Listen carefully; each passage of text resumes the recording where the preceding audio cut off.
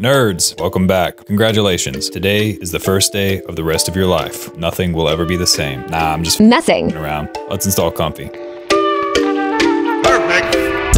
All right, head on over to ComfyUI downloads. Wait, before we begin, I'll remind you again, Patreon, free, definitive guide, step by step, all the commands you need, all the links you need right there. Go get it, free. While you're there, subscribe, $5 a month, just do it. Here we go, comfy.org/download, link in the guide. We have Windows and we have NVIDIA, so we're gonna click this one. Wow, shocker. Once that downloads, go ahead and run it. Ooh, fancy. I like the colors, if you can't tell. All right, get started. NVIDIA is already selected here. Go ahead and click next. Now, you're gonna choose a location to install Comfy. This can literally be anywhere. If you wanna keep the default location here underneath your documents under a new folder called ComfyUI, go ahead and click next. I like to have mine in a different location, so I'm gonna go ahead and show you that now. Click that folder, I put mine under the user directory. I have mine pinned over here on the side, but if you don't see it, you can go to this PC, the C drive, and then users, and then your username will be right there. And this is where I put mine. I have a folder here called local AI, and that's where I put any kind of AI application that I'm gonna run on my PC. You can see I have a folder in here called Comfy Desktop that is empty. This is the one that I'm gonna choose, but wherever you decide to install it, go ahead and just go to that location and click select folder and next. As you can see, this migration step is optional. If you already have an old Comfy installation, like the Windows Portable, you can migrate things from that installation over to this one. But let's be real, your old installation is probably overly bloated anyways, so you might as well start from scratch. I'm starting from scratch, so I have nothing to migrate. I'm gonna go ahead and click next. These two settings are also optional and pretty self-explanatory: automatic updates and usage metrics. I'm gonna go ahead and leave them both on and click install. This is gonna take maybe 5 minutes. All right, simple enough. Whenever this boots up, you're gonna see something that looks like this. You can scroll on the mouse wheel to zoom in and out and just click anywhere on the workflow to drag it around. This is the standard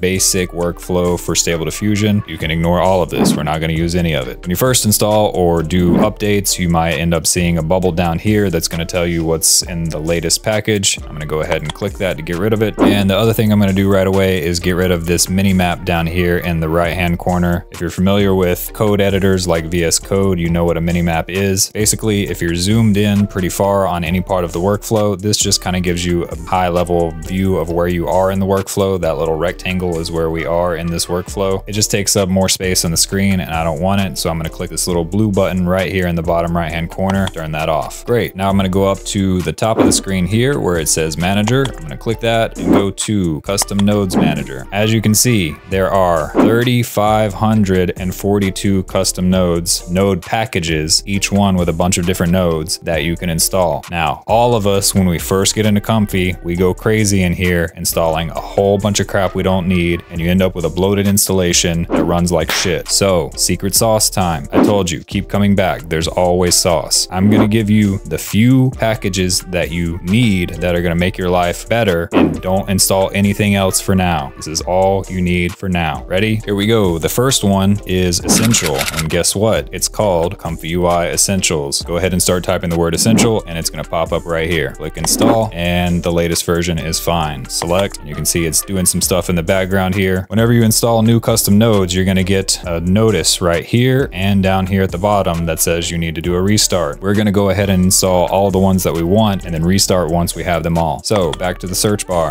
you're going to look for Cryst Tools. That's CRYST, and it's going to be this first one right here, ComfyUI Cryst Tools. Install. The latest version again is fine. Great. Back to the search bar, we're going to type KJ nodes right there. KJ nodes for ComfyUI. Install. Awesome. Back to the search bar, and we're going to start typing Video Helper Suite. Video Helper Suite. That's the one right there. Install. Latest. And finally, RGTHREE.